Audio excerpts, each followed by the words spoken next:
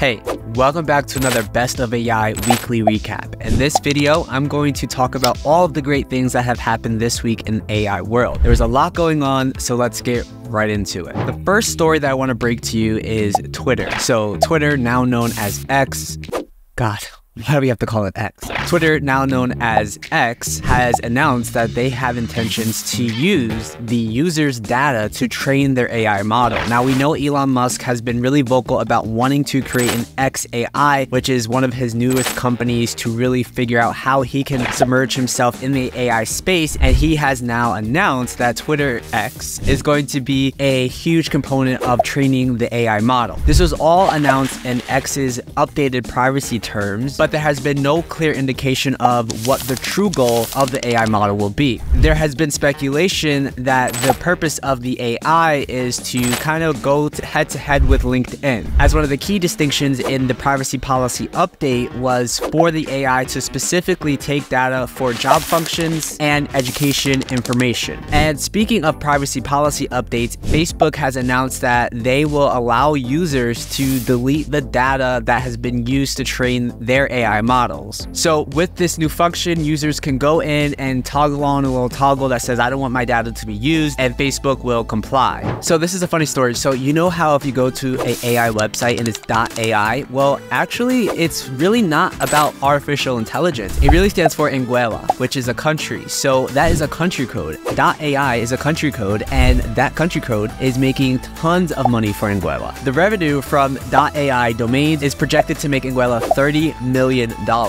just for using the .ai domain. And this is really interesting because Anguilla is usually known for their tourism, but this is another revenue stream to help them out. This week, Google announced that they have intentions to upgrade Google Meet and add the capabilities for AI to take meeting notes for you, also allow AI to attend meetings on behalf of users, which is a really interesting feature. As we know, most companies are either some type of hybrid async and in-office, or maybe completely async. So the ability for AI to attend meetings is really interesting, and for it to take notes is really interesting. We're going to definitely be using that because we use Google Meets in our day-to-day workflow, so it'll be interesting to see once that releases. There's been a huge shift in schools and universities saying, hey, you can't use ChatGPT, but now they're reversing that. Now they're saying you can use ChatGPT. This is very similar to when calculators were first introduced, right? Everyone was doing handwritten math equations, and the calculators came through. Everyone's like, you can't use that, that's cheating, right? It's the same thing with AI and AI tools, specifically ChatGPT. You need to use ChatGPT as a tool, and universities and schools around the country are understanding that it's just a tool, and if you can use it, it will help students get to better outputs, better outcomes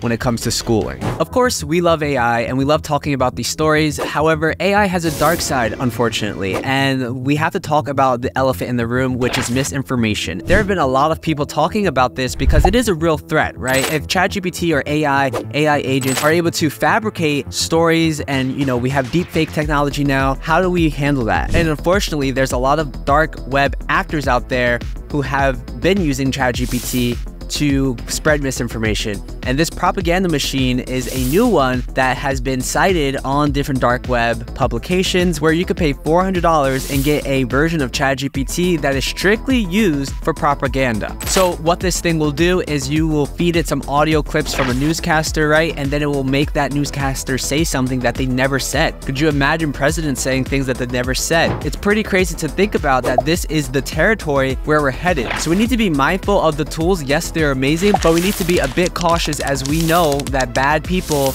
will definitely use AI for bad things. And along those lines, US congressmen from all 50 states have come together to formulate some type of plan to stop children being exploited in AI. Now, of course, you can take that story where you want to go, but the point is there's a lot of laws that are going to be created as AI advances, and one of the laws is going to be protecting children, but also just protecting the general public from seeing things that should not be seen or be created using AI. Speaking of fabrication, this is an interesting story. So this guy created a song, a fake song, with Drake and The Weeknd, which are both rap and musical artists, and he actually wants to submit the song to the Grammys. That's right, that song is completely fabricated. Drake, The Weeknd, and all the other artists that he has created have not said the things that he has told them to say, right? It's just AI using their voice and just using music that's created by AI as well. And the song went viral on TikTok, it went viral on Instagram and YouTube. Of course, those labels took those songs down as soon as possible. Now the guy who has created these fake songs wants to submit those songs to the Grammys. We don't know who the guy is. He goes by Ghostwriter, but he wants to submit the songs to the Grammys. Now this is interesting just because of all the copyright laws that we've seen, and people say you can't copyright AI music. So if that's the case, maybe he can submit it to the Grammys. We'll see how it plays out. Similar to Google, Zoom has announced that they want to also get into the AI game. Their intentions is to create AI bots to help support users when they're taking their meetings. Just like Google, they're going to have an AI bot that transcribes, takes notes, etc. So this is a continuing trend that we're going to see, where companies will introduce AI into their platforms when it comes to users completing the different tasks in the software or platforms. And we know this trend will continue because the values of these companies continue to skyrocket. Dell just announced an impressive second quarter earnings, and their shares have skyrocketed by 22%, and that's all thanks to AI. And of course, because AI takes so much computing power, Dell is in a really good spot to provide those different components that the AI companies need. And those companies include Glean AI, which just announced a $4.9 million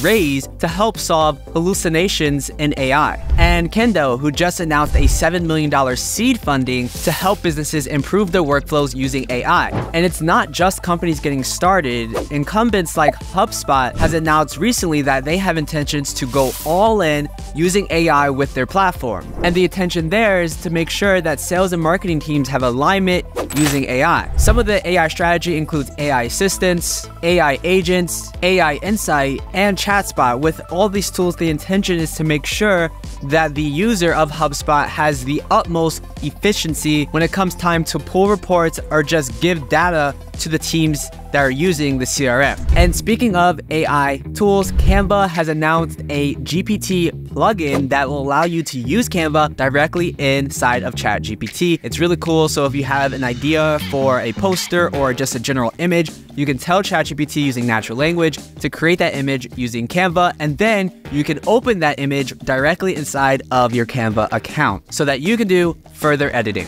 And to continue on talking about tools, here are the top 5 tools that were added to our database this week. Number 1, VoiceFlow. Now this tool is really cool because what you can do is create different AI agents either using voice or chat. So you can create chatbots using VoiceFlow and then add them to your website with ease. It's really awesome. I suggest you go play around with it. You'll create some really cool things. Number 2, FreshFeed. This tool optimizes ChatGPT and other LLMs by adding direct access to the browser. As you know, ChatGPT stopped browsing the web in 2021, so there is 2 years, almost 3 years of data that ChatGPT doesn't have access to, so FreshFeed solves that. Number 3, Tandem GPT AI. This tool allows you to simulate conversations before they happen, so if you're a sales agent or just someone that is going to have a really hard conversation, you can kind of simulate that with this tool and then go in it really confident, have the answers to any questions or objections that may occur. Number 4, OpenHire AI. This is an AI tool that will help you create better subject lines, headlines, pre-headlines